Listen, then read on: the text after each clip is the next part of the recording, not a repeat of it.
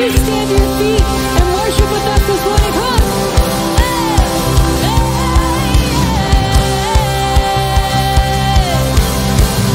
Come on, every voice. I won't forget.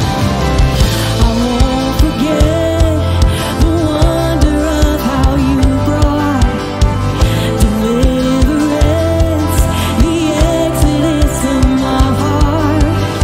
'Cause you found me, you freed me, held back the wall.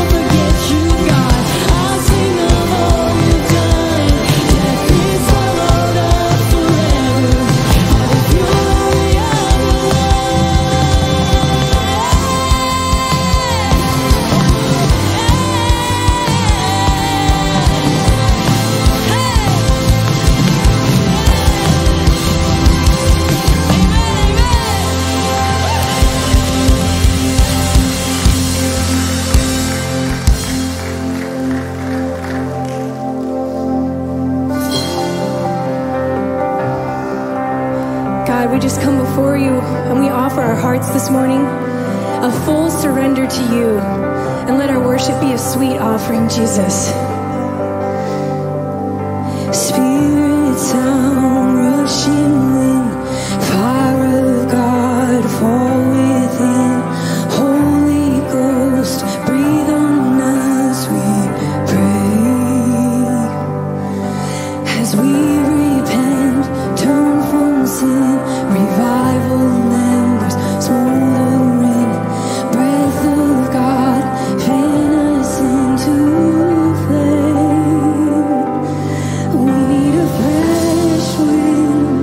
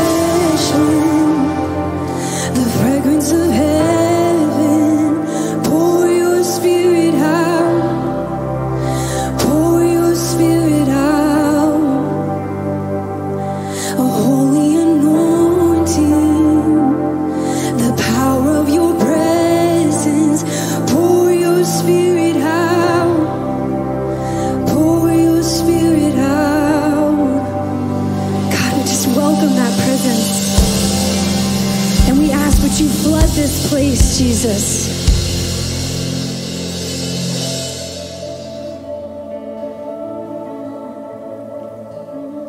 And Lord, I confess that I've been a criminal, I've stolen your breath, and I sang my own song. Lord, I confess that I'm far from innocence. These shackles I wear, I bought on my own. Yes, God. Come on, sing it out. The scarlet saints had a crimson cause. You nailed my death to that old rugged cross. An empty slate at the empty grave. Thank God that stone was rolled away. Something to celebrate today. Come on, sing it out. Lord, I confess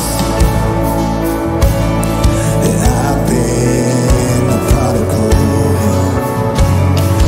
made for your house, but I walked my own rules.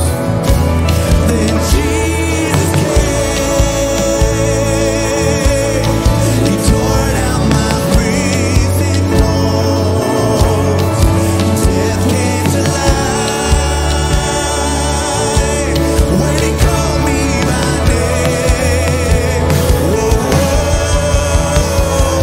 Scarlet seas had a crimson cause. You nailed my death to that old rugged cross. An empty slate at the empty grave. Thank God that stone was rolled. Sing it again. The scarlet seas had a crimson cause. You nailed my death to that old rugged cross.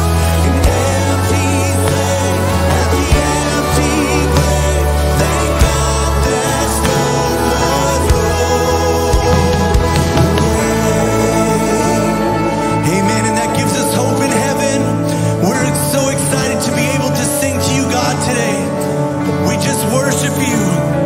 We celebrate and imagine what it'll be like with you one day in heaven. Come on, let's lift this up together with one voice. I see bright crimson robes draped over the ashes, a wide open tomb where there should be a casket. The children are singing and dancing and laughing.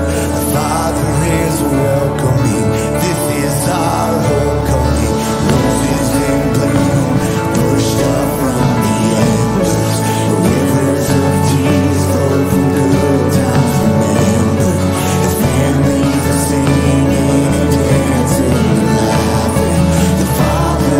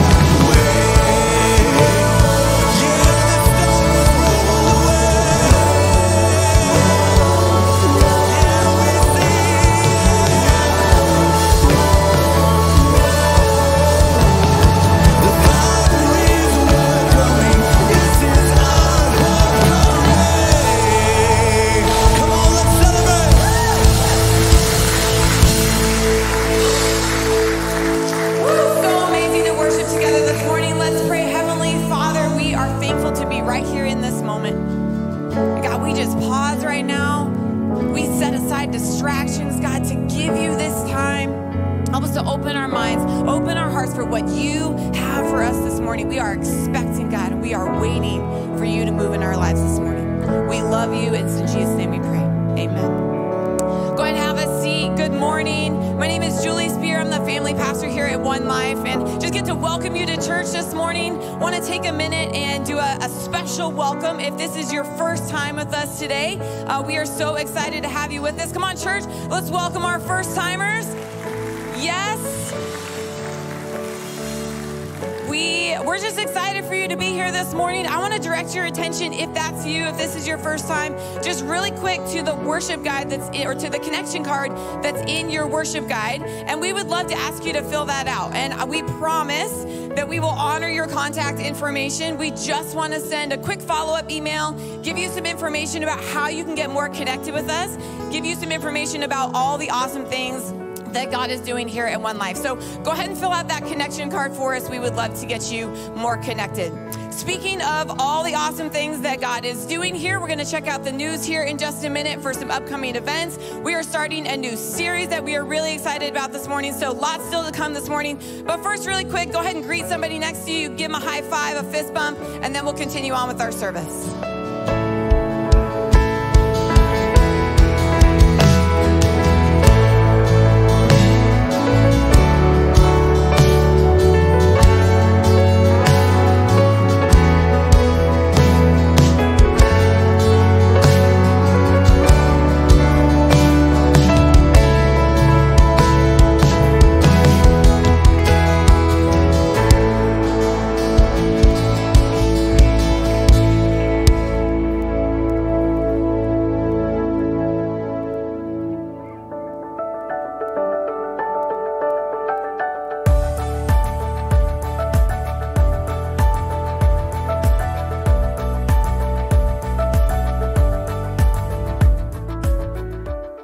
My name is Erica, and I'm the Associate Family Pastor here at One Life Church.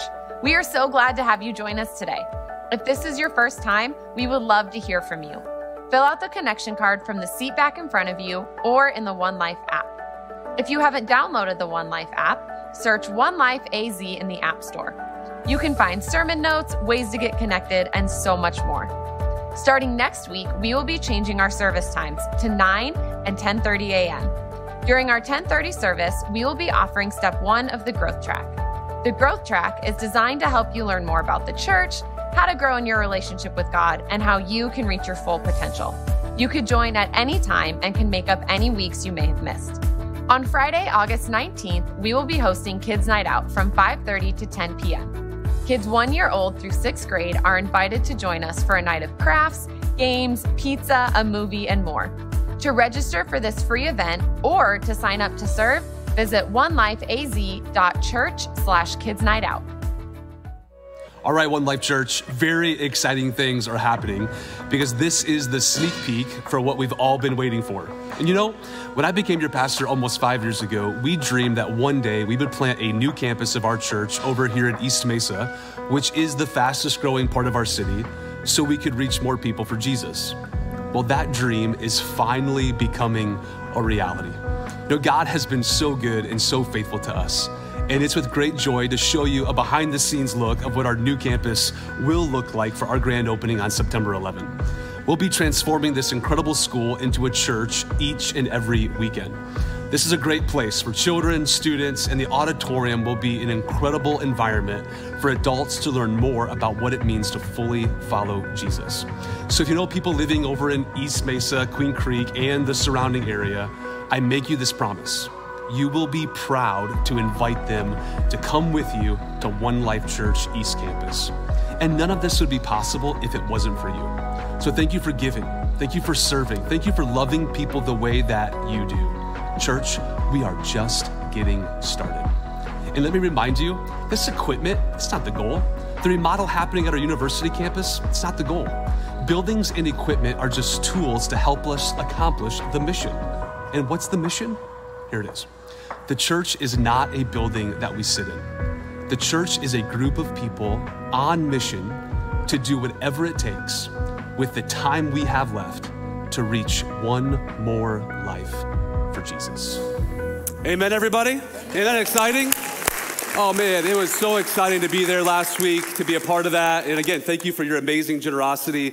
We are 6 weeks away from the launch to be one church in 2 locations, right here at our university campus and also in our East Campus.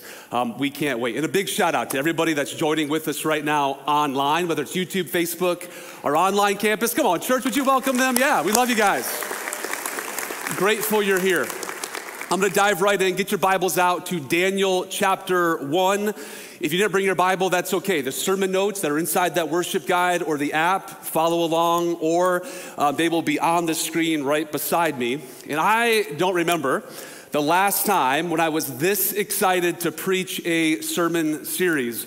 It's been several years. And I got to be forthcoming with you and give a big shout out to several pastors who preached messages like this, wrote books like this. So Larry Osborne, Chris Hodges, Josh Howerton, learned a lot from you this summer over the last 5 months. And now I'm finally ready to share it with our church, Daniel chapter 1. Now, culture of compromise. We are going to talk about a lot of issues in this series, but we're going to talk about them in a very straightforward way. We're going to talk about issues like the LGBTQ. We're going to talk about woke critical theory. We're going to talk about race. We're going to talk about transgender issues. All of the things we're going to discuss in this series. And I know, every time we talk about anything that is borderline controversial, I always get emails saying, Jared, why do you got to talk about issues like that in the church? And here's why. That if the church won't talk about it, and if the church won't disciple the people, the world will disciple the people. And we are people of God. We're people of the Bible. So we're going to open up our Bibles, and we're going to let the Holy Spirit speak to us in this series. Now, here's what's true. All of us are going to feel feelings in this series. We just will. Here's my encouragement to all of you. When you feel those feelings, pause, ask the Holy Spirit, what's true about what's being said? And Holy Spirit, maybe what are some areas in my life where I've allowed the world to influence me? Maybe what are some areas where I've allowed some compromise to take place? Can we do that together? Amen. Now, I brought my preaching helmet. I want to thank Concord for giving this to me as we walk around and all the construction that's happening around here. And here's why I'm going to have this preaching helmet on the stage every single week in this series. It's because as a pastor, when I talk about and I preach about love and forgiveness and grace, I get applauded like a hero. And then when I talk about other issues, I get pounded like a nail. And so I'm going to wear this or have this handy when we talk about some of these issues. But in order to begin, I want to have us do a confessional. I know we don't do that a lot around here, but I'm going to say something and I'm going to have you repeat it after me. And it's a way for all of us to kind of just align our spirits together as we begin this series. Are you with me on that? Okay, so just repeat after me. I'm thankful that my pastor doesn't tell me what I want to hear, but tells me what I need to hear. Amen, everybody? All right, you excited to begin this series? All right, get your Bibles out, Daniel chapter 1. Let me set the background for this. Daniel was 13 to 15 years of age when this book was written in your Old Testament. Daniel grew up in a godly nation in Israel, with godly parents and godly heritage, and godly values were instilled upon him. And when he was 13 or 15, the nation of Babylon, led by King Nebuchadnezzar, came and defeated Jehoiakim, and we'll talk about him in just a moment, defeated Israel because of their disobedience. And many of them were led into captivity in Babylon. So get the picture. Daniel, 13 to 15, godly values, godly family, godly heritage, godly nation. Overnight, seemingly, he's ripped out of this godly society and planted, had to walk 700 miles to Babylon, planted in a godless nation with no values, no heritage, overnight. In fact, we would just say today, our words around that would be he's a victim of human trafficking. 13 to 15, ripped from his home, put right into Babylon. This happened around 600 BC. And maybe you're new around church and you're new around One Life and you're thinking, Jared, that happened almost 3,000 years ago. Like, what in the world does Daniel, 2600 BC, what does that have to do with us right here, right now? Well, I'm so glad you asked. Now, I'm about to talk about something for just a few minutes that's gonna be weird for some of you, especially if you're brand new around here. I'm gonna talk about demons. I'm gonna talk about evil spirits that are at work right now in the world. As people of the Bible, we should talk about things that are in the Bible. Wouldn't you agree? So I need you to follow on, put your thinking caps on for me in a moment. I'm gonna set this series up, and then we'll dive into Daniel chapter 1. 600 BC, Babylon, the nation of Babylon, is defeated, never to appear again on the face of the earth. But throughout the New Testament, disciples, Jesus, John in the book of Revelation, talk about an entity called Babylon. In fact, I'll give you an example. 1 Peter chapter 5. Peter, who was a disciple of Jesus, says, "She who is in Babylon," Babylon doesn't exist. What's he talking about? "Chosen together with you, sends you her greetings, and so does my son Mark." Now I'm gonna give you one more example, and I'm gonna go to the book of Revelation. Now every time I talk about the book of Revelation, I wanna give you a disclaimer, because not everything in the book of Revelation is revelation about things that will happen in the future. The Bible talks about the natural world and the unseen world. So the natural world is what we see, taste, touch, smell, feel. That's how we base our world around. But the Bible talks about an unseen world that is affecting the natural world. Are you catching my drift? That there is a supernatural, demonic influence that is happening around, that's affecting what we're actually experiencing and actually what we're seeing right now. Okay, that's really important. The Bible in Revelation 12, 13, and 14 talks about Jesus coming back and defeating an entity called Babylon. Now, the Bible is not just an old book. The Bible is a timeless book. It means it just doesn't talk about what has happened, it talks about what will always happen. So with that in mind, Revelation chapter 14, a second angel followed and said, "Fallen, fallen is Babylon the Great," not a nation, Babylon the Great, which made all the nations of the world drink the maddening wine of her adulteries. Another translation says the maddening wine of her immorality. It also talks in Revelation that Babylon, the spirit of Babylon, that it is set out to destroy the offspring of the people of God. Now, let me land the plane on this issue before we dive further. Do you remember when Jesus was about to go to the cross and he looked at Peter and he said, get behind me, Satan." Now, he wasn't calling Peter Satan. He was talking to the spirit that was influencing Peter. In the same way, when the Bible, when John talks about Babylon, it's not talking about a nation of Babylon, it's talking about the spirit of Babylon that's influencing all of the nations. Revelation 12, 13, and 14, not a physical kingdom nation of Babylon, the spirit of Babylon that's influencing all of the nations. Here's why this is important. Because as followers of Jesus, as people of God, we are not at home, we are not at Israel in this world. We are always in exile in Babylon.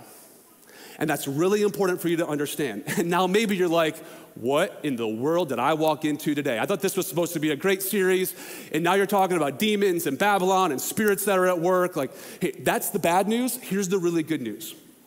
Daniel is a book that was written.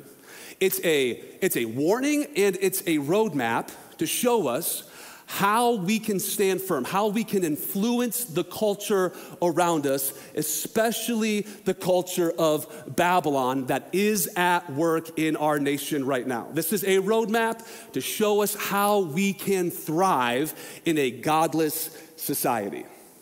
And I'm really excited to preach this message, these 5 messages to you. You don't want to miss a week. Okay, all that shared and said, the spirit of Babylon that is at work right now.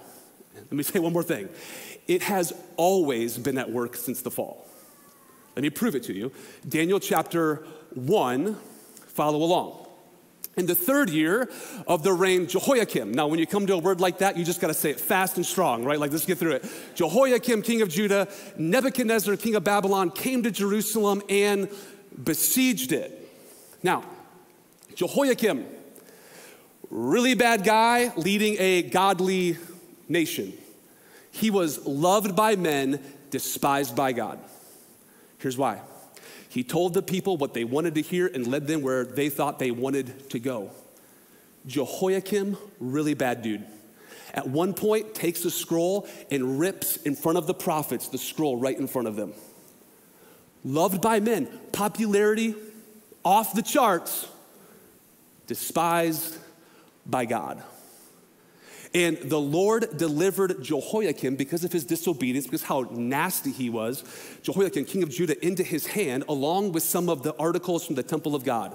Israel falls, Nebuchadnezzar wins, takes the articles to the temple of Nebuchadnezzar's God.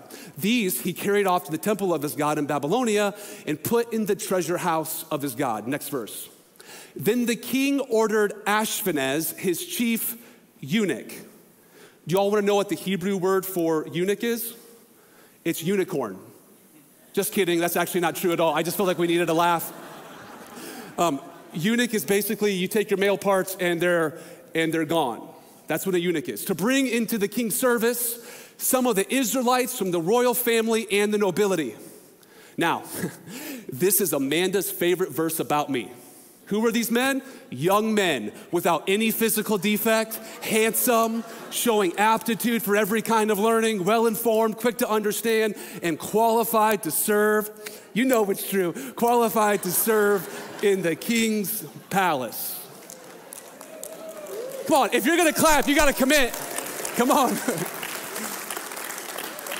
She is so mad right now, you have no idea. He was to teach them, here's what's happening. He was to teach them the language and literature of the Babylonians.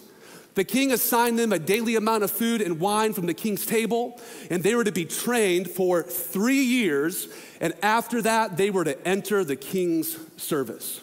So Daniel and his 3 friends, this was a cultural engineering project. That we're gonna take you out of everything you've ever known, this godly nation, and we're gonna put you and educate you for 3 years. The goal was not to educate them on Babylon, the goal was to make them Babylonian. In fact, so much so that in verse 6, the next verse, I'm not gonna read it, I'm just gonna put it on the screen and show you what it is. They not only changed their godly name, which was the connection to the God of Israel, they gave them different Babylonian names to rename them, re-identify them. Here's what happened. Daniel, Yahweh is my judge. That was his Hebrew name. Changed to Belteshazzar, which means treasure of Baal. Check this out. Hananiah, Yahweh shows grace. Shadrach, under the command of Aku, which is the moon god. Mishael, who is like our God, was changed to Meshach, which means, again, who is like the moon god. And then the last one, Azariah, Yahweh is my helper, was changed to Abednego, and that means slave of the god Nebo. This cultural engineering project to take everything that you've ever known, you've ever identified with, and to completely educate you, indoctrinate you, to make you Babylonian.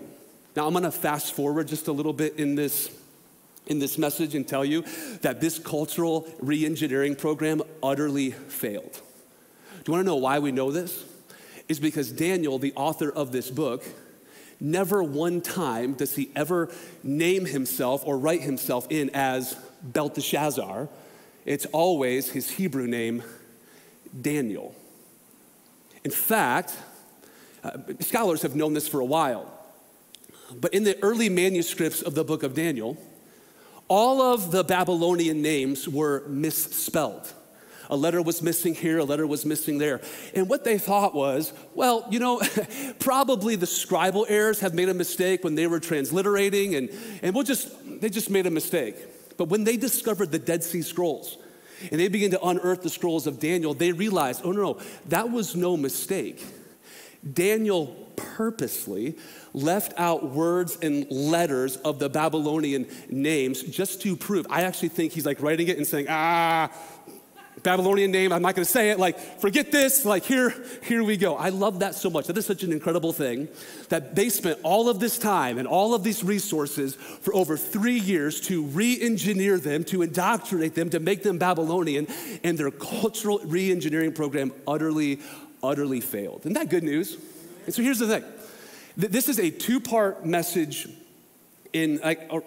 one message, 2 parts. I was gonna try to all fit it in on this message, but there's just no way I can. The first is the reason why Daniel and his friends were able to stay strong to their convictions in their godly heritage is because they understood and they knew the ploy or the strategy of the school of Babylon. And so if we're gonna stay strong in this culture in which we're living, we have to know the strategy of the evil spirits of Babylon that are at work. Hey, parents, if you want to parent your kids in this culture, you need to know the strategy. Hey, students, if you want to stand strong in your faith in high school and in college and young adults, and I can go on and on and on, you need to be aware, self-aware of the strategy that is happening right now in our culture. Now, let me fast forward 70 years. Daniel 13 to 15. 70 years later, he rises to be the second most powerful man in the most powerful nation in the world. You can influence your culture by staying strong. Godly people, we can still have godly influence even in Babylon. So take your notes out. Let me give you the strategy. Now, I'm gonna need you for the next 10 minutes to wear the preaching helmet. You with me? Here's the first thing that the spirit of Babylon will always do. Number 1, write it in. It is separation. It's separation. Well, what happened to those 4 guys? Removed from their godly home, godly heritage, godly values, and sent away, separated from everything that they've always known and put in Babylon. Why? Because if I want you to walk a new way, I'm gonna put you around different people and make you think a new way of thinking. And by the way, when you're separated from godly friends and a godly culture, like, we do stupid things, don't we? When you get around stupid people, you do stupid things, or you do stupid things when you're alone. Which is why we get the phrase, hey, what happens in Vegas stays in Vegas. Hey, newsflash, chlamydia doesn't stay in Vegas. It doesn't. What do they want to do? Hey, let's separate you from everything that you've ever known, from the godly people, from your home, from people who raised you, who instilled these practices upon you, and let's put you in a new place and make you think a new way. As a college young adult pastor, when I first got out of seminary, and I see this happen over and over and over again all the time now. So what happens is that people that grow up at One Life Church, and they go away to college, and the first thing that they do is they begin to sleep in on a Sunday morning. I'll just stay at Bedside Bible this morning, and they begin to drift from the people of faith. I'm telling you, I should market this. People will drift from the people of faith before they will ever drift from their faith. Do you want to know why people are saying, I don't really know if I believe that stuff anymore? It's because they drifted from the people of faith. So parents, some of you probably aren't going to like this, but I don't care. If you have teenagers living in your home, and you think it's your job to be their friend, and I just want them to like me, you are doing them a disservice. Your job is not to be their friend. Your job is to be their leader. Whether they want to come to church or not, bring them to church to hear the word of God. Do not allow your teenagers to drift from the people of faith. Amen. Separation. If I just separate them, get them away from the people of faith, then I can re-engineer their brain. Then I can make them think different things. Let me just say one more thing. This is a ploy of the evil one and the spirit of Babylon for sure, because the evil one knows the quickest way to destroy a church is to bring disunity into it, which is why we fight for unity like crazy around here, which is why we're okay with all of us coming at different views and different opinions. Like, we're not going to allow minor issues to separate the people of God. The spirit of Babylon always wants to bring separation. The spirit of God wants to bring unity. Separation is a clear sign of the spirit of Babylon working. Here's number 2. wear the helmet, and it's replacement of the family. If I take you away from your family, the people that instilled all these principles into you and make you think a different way, then I can re-engineer you. This is always what the spirit of Babylon does. And there's two things that always happen since the beginning of the fall, and write this in your notes, the replacement of the family. Here's how he does it. Here's how the spirit works. Number one is he attacks healthy human sexuality. He attacks healthy human sexuality. And this says, like, God created them male and God created them female. The spirit of Babylon is always going to attack that. Do you remember verse 3? Daniel goes to work for the chief eunuch. Every conservative Bible scholar would agree that when that happened, Daniel himself, so what was the first thing that happened to Daniel when he arrived to Babylon? It was gender reassignment surgery. And you're gonna hear things. People will say, no. It's not male and female. It's not binary. It's not X chromosome and Y chromosome. Jared, don't you know now, 2022, that sexuality, it's more like a spectrum. Let me tell you what's happening behind the spectrum is the spirit of Babylon that's at work. In church, you need to be aware of that. The Babylonian spirit always attacks. God created them male and female. It's the spirit of Babylon. Here's the second thing. The spirit of Babylon seeks to kill children. Revelation 12, 13, and 14, the immorality, and what else happens? The spirit of Babylon seeks to kill and to murder the offspring of the people of God. Scholars have known this for years. The Old Testament, there was a small pagan god called Molech. How did you worship Molech? You worship Molech by bringing your newborn infant and sacrificing them live on his altar. That's how you worshiped him. Moses and Pharaoh. Do you remember that there's the spirit of God, but there's the other spirit that moves? But when the other spirit moved on Pharaoh, how did that spirit move? Pharaoh sent out an edict that all of the babies would be killed. Fast forward to Jesus. Jesus is born. The spirit moves to Herod. What happens? Herod sends out an edict that all of the babies under a certain age in this region need to be killed. Fast forward to Revelation 12, 13, and 14, that the spirit of Babylon seeks to kill the offspring of the people of God. Let me connect the dots for all of us. In America, it's called the American abortion industry. And it is a spirit of Babylon. And we're all so bent out of shape about laws and this and all that. And listen, we should stand for truth, we should stand for justice, all that is true. But you need to know what is working underneath of it is not a politician. What's working underneath of it is the spirit of Babylon. It's been working since the beginning of the fall, and it is working in our culture right now. The spirit of Babylon wants to destroy the family unit. Connecting some dots for you, everybody? Here's the third thing. It is indoctrination. The Spirit of God wants to give us indoctrination from the Word. The spirit of Babylon wants to indoctrinate us from the world, which is why Paul says in Romans chapter 12, verse 2, do not conform. I just think he's talking to young people. I don't know that for sure. I just assume.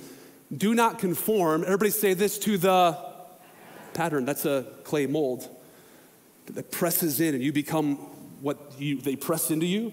Paul says, hey, don't conform to the pattern of this culture, to the pattern of this world.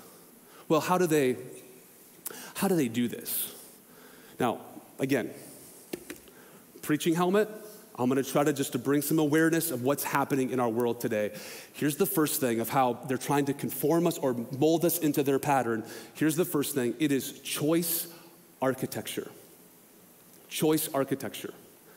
Now, this is when they have categories created by the world, which, by the way, if you're gonna have to choose between a category that the world created, if you're gonna allow the world to dictate those categories, then you're always gonna come to the world's conclusions. People of God, people of this book, people of faith. Just because the world puts a category on you does not mean that you have to be in that category. We are to be different than the categories that a secular society is putting on us.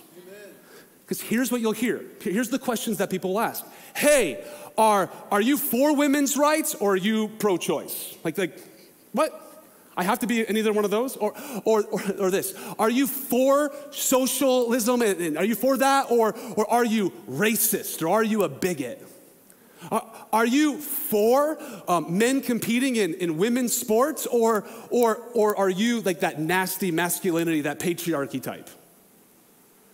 They're creating categories for us that we have to abide by. So people of God, let me help you with this. You can be for women's rights and against abortion at the same time. Did you know that? You can be. It's amazing. You can be against a social platform and you can oppose racism and bigotry. Like you can. We do not have to allow the world to put their categories on us. We are people of this book, which means the categories don't necessarily apply to us. I'm helping you. Choice architecture is a clear way because you'll be like, well, I don't know who I am. Maybe I am this. And every time you go to a world's categories, you're always going to have a world's result. And you're seeing it play out in politics. It's hyperpolitization. Everybody's trying to force you into a box. Don't be deceived. Be people of discernment. Choice architecture. Here's number 2, and this is repetition enforcement. In Nazi Germany, World War II, the axiom was if you say a lie long enough, people will begin to believe it. And they would just drop propaganda from airplane over and over and over again until people actually believed it. Now, we don't drop propaganda from airplanes, but you know what we do today? In 2022, it's hashtags. Hashtags. The hashtag's like, hey, you do you. Love is love. Good vibes only. Stand on the right side of history. You ever seen those hashtags? And they sound so good, don't they? Like, yeah, we should stand on the right side of history. And love is love. And we should, behind every one of those hashtags is a loaded worldview. People of God, I need you to be discerning. The spirit of Babylon is working. We should not seek to live on the right side of history. We should seek to live on the right side of eternity. History will be judged by the spirit of Babylon. Eternity will be judged by the Son of God. And I just fear that we are so convinced that we have to live after hashtags, but how about, people of God, we live after Bible verses and not hashtags. Amen, everybody? This is how we do it. If you don't do this, then you're that. You should put this hashtag on everything if you really mean it. And we're falling into the world's trap, the spirit of Babylon. Here's the next one, and it's packaging. It's packaging. Oh, Lord. All right, so you ever hungry and you go to your pantry? Now, we have 3 little kids, and so we have fruit snacks. And I know they're bad for you. Don't tweet at me like you shouldn't let your kids do that. But you think, like you're hungry. You're like, oh, man, I would like a piece of fruit, and it's a snack, and this is healthy, right? And then you turn it over and you read the label, and you're like, wow. This is just high fructose corn syrup and food coloring. This isn't healthy at all. But they make you believe something the way they package it. But when you have your discerning lenses on and turn it over, you begin to understand all of this junk that they're trying to make you swallow. I'm gonna give you 2 examples. And all of you are about to feel some feelings in this church. All of you. Here's what I'm gonna ask. As all of us feel feelings, regardless of what political side we're on, I need you to ask the Holy Spirit, what is true about what is being said? And Holy Spirit, what are you saying to me in this moment? Here is how Babylon, here is how the world packages certain things. Now, here we go. This is the first example. This is January 6, 2021. This is the attack on the US Capitol. Now, I'm not standing here and saying that you shouldn't be for election integrity. You should be for election integrity. I'm talking about that. What was packaged as freedom, and we all like, yeah, freedom. If you begin to turn it over and you read the ingredients, it was violence, open anarchy, and open rebellion. And good people, freedom, saw how it was packaged, and they never read the ingredients. It's the spirit of Babylon. Now, if you hated this illustration, you're gonna love my next illustration. And if you loved that one, you're gonna hate this one. And I'm gonna talk about race for just a moment, specifically Black Lives Matter. Now, every time a pastor talks about race, do you know what conservative biblical people like myself automatically assume? Oh, he's talking about woke critical theory. Just so you know, you should have your discerning lenses on with woke critical theory. You should. You should. But not everything that's talked about in race is automatically just, well, that's woke and that's critical theory. That's not it at all. Okay? As people of God, we are commanded to be all about racial reconciliation. In Ephesians, he came to bring the dividing wall down, that the two, Jew and Greek, who hated each other's guts, can become one. So we should be about racial reconciliation here at One Life Church. So everything that's talked about race does not necessarily mean it's woke and it's critical theory. I want to talk about Black Lives Matter as the organization. Because you can be for the cause.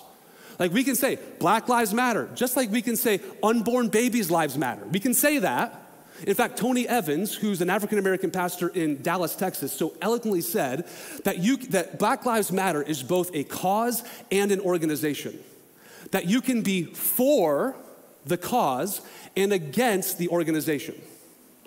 So as you begin to understand, again, how it's packaged, how the world wants you to think, okay, well, what is the purpose?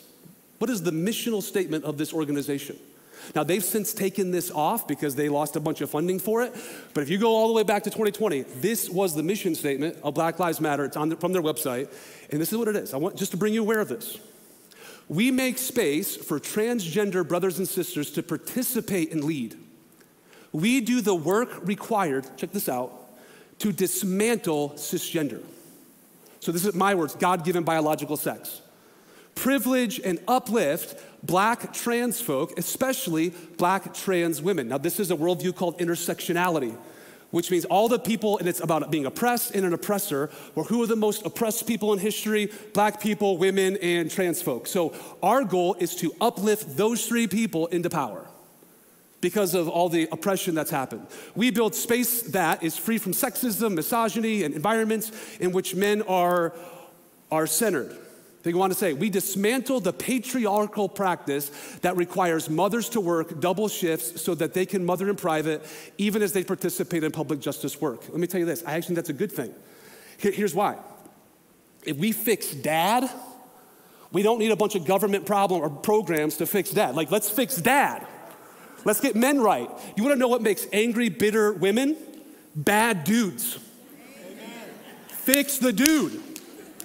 The mommy doesn't have to go work double shifts and take care of if dads would step up and take their responsibility of fathering their kids, we wouldn't have these problems.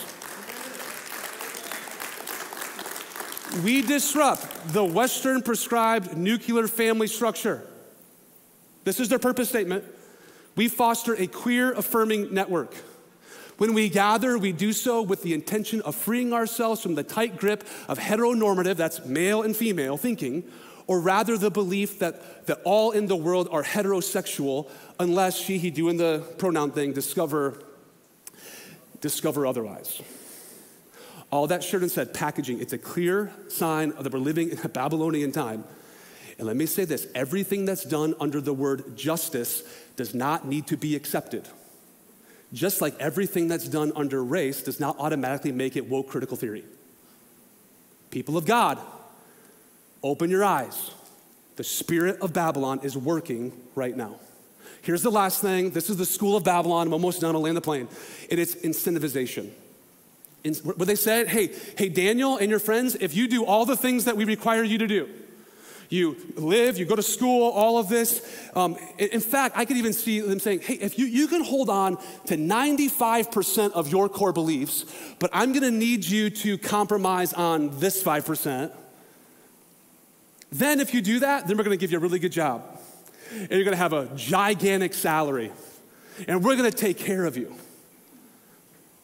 Modern day, hey, if you tweet this, don't tweet that, use this hashtag, don't use this hashtag. If you fly this flag on this month, then your business is gonna grow. Then you're gonna get a bunch of likes on Instagram. If you do the things that we're asking you to do, hey, you can hold to 95% of the things that you hold dear, but I'm gonna ask you to compromise on these last 5%, and then you're gonna get they're gonna incentivize you with all of these types of things. It is a clear sign that we are living in Babylon. I know you're thinking, you're like, oh my gosh, Jared, I see it. I've never put words around it, but oh my goodness, we are living in Babylon. What do we do? Like, how do the people of God survive in a Babylonian culture? Here we go. Daniel went to their school. He read their books.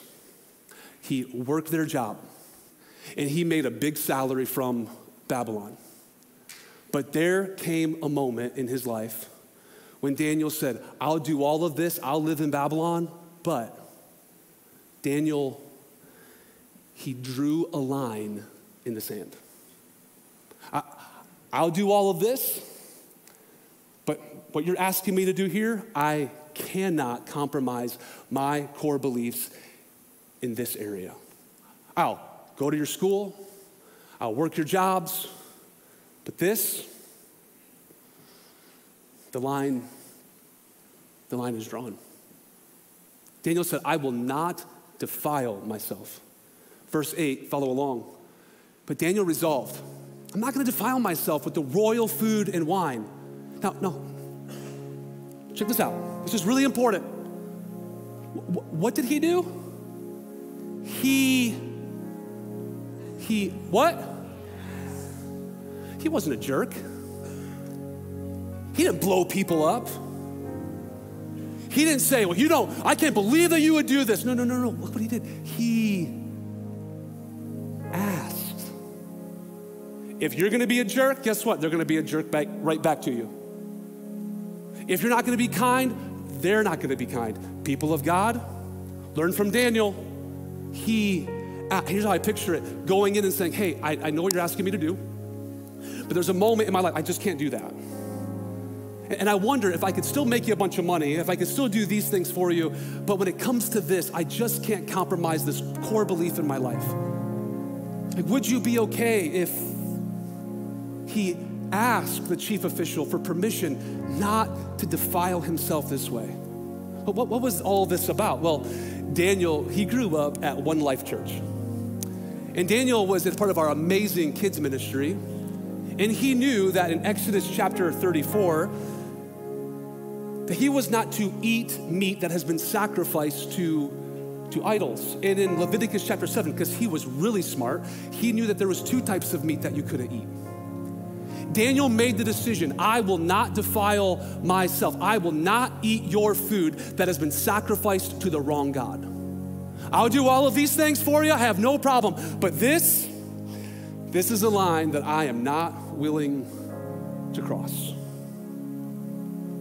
Hey, One Life Church, there will come a moment in your life when you will have to draw the line.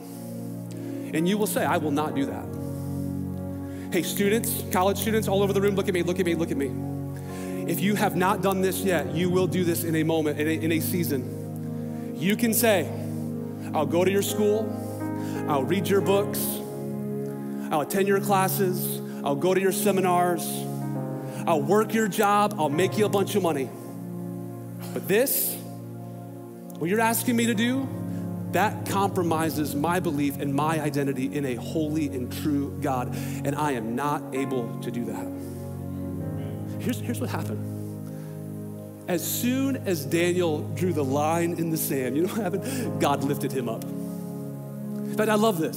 Daniel chapter 1, verse 18. At the end of the time, so 3 years are over, the social engineering project failed. The king brought them into his service. The chief eunuch presented them to Nebuchadnezzar. And the king talked with them, and he found none equal to Daniel, Hananiah, Mishael, and Azariah.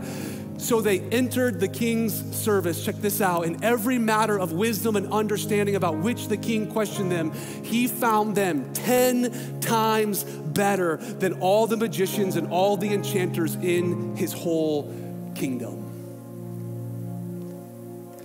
I think God's looking around. All right, One Life Church. Who's the man? Who's the woman that will be willing to draw the line in the sand? Who's willing to say, I'll do this, but I won't do that? I'm telling you, the God of heaven and earth, the God of creation, in the right time, he will lift you up. There is almost nothing that God won't do for the man or the woman who will stand for truth, who will stand for justice. Do you know how we did this? This is next week. I'm going to newsflash. The way that Daniel was able to rise to this power is because he was different. In order for us to make a difference, we have to be different. There's almost nothing God won't do for their man or woman. Hey, the same God of Daniel is the same God that we worship today. So I'm going to ask you a question. What is the Holy Spirit saying to you in this moment? Maybe what area of compromise in your life? Maybe it's one of those four. Maybe you've never seen it before, but in this message, there's some areas. Maybe you've allowed the world to put you in a box and define you. Maybe you've allowed your politics to get in the way, and now you're understanding, oh my goodness, what's happening around me? What is the Holy Spirit saying to you in this moment? Some of you today, it's time for you to draw the line in the sand. Will you pray with me all over this room, online? Turn off every distraction. Allow the Holy Spirit to speak to you. Holy Spirit, you see the hearts of your people today. You see what we're doing, how we're acting, and even how we've allowed our culture to sway us and to move us. And now I pray, Holy Spirit of God, right now in this moment, that you would open up our hearts. Lord, and as you speak, that we would respond, that we would say yes to you. Those areas where we've compromised, those areas where we've allowed the culture to define us, oh, Holy Spirit, we repent of that. We release it in Jesus' name, and now we ask you to fill us. We want to make a difference in this culture of compromise. Today, we're drawing a line in the sand, and we're trusting that you will lift us up. Because the same God of Daniel is the same God we worship today.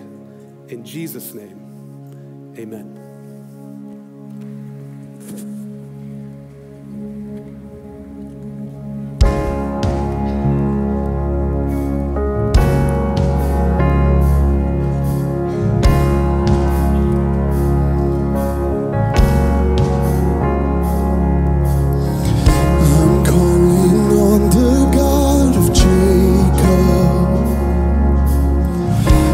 Love endures through generations.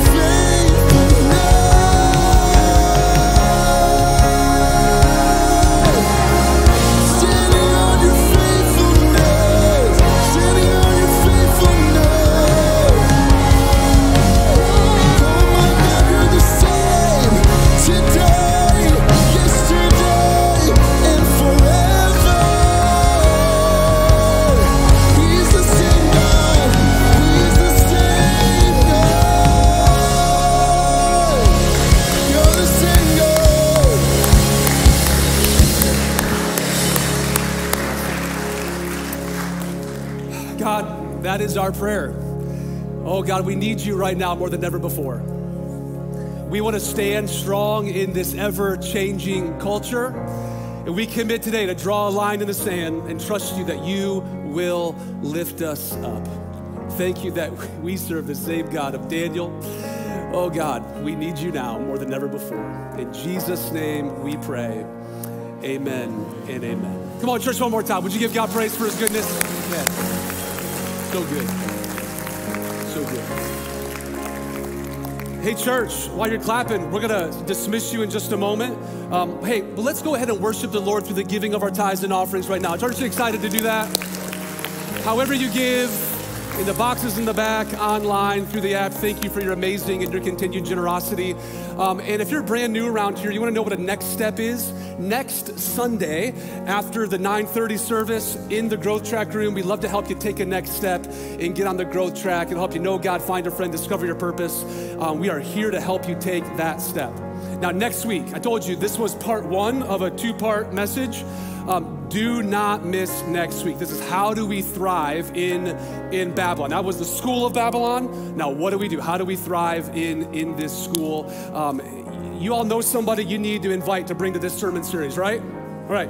You are commissioned in Jesus' name to have boldness and courage to share this and to invite somebody to come back with you next week. Amen, everybody? Okay, let me pray a prayer of blessing over you. I'm late in Jesus' name.